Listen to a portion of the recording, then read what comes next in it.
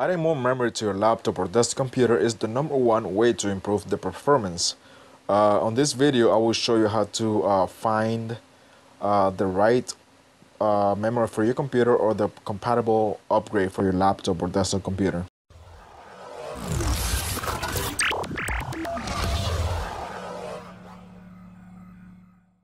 Now, for the most part, okay, whenever you're looking for the right memory, for the compatible memory for your laptop or desktop, you need to know your system specifications, like the manufacturer, the model number, and so on like that, okay? So you can see whenever you go to techdirect.com, newegg.com, or even you go to Kingston website, you still need to know the model number and the manufacturer, the brand name of the laptop or computer, all right?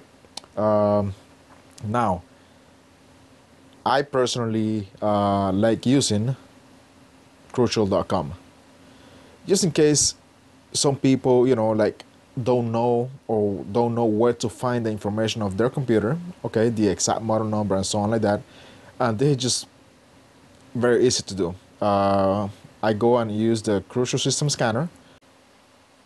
Okay, so once you're here, click on the agree to the terms and conditions and click on download the scanner. If you're using Chrome, you know, of course you have to click on it and run it. And this scanner, in about a minute or so, it will automatically identify your system specifications and provide you a recommendation on the proper memory according to the specifications on your computer. As you can see here, it's giving me already the type of memory that I can use. All right, here are my system specs. According to this, the maximum that I can have is 8 gigs. As of right now, I have 6 gigs installed. All right, it tells you the slots and the compatible memory you can choose from, you can buy. All right, until next time.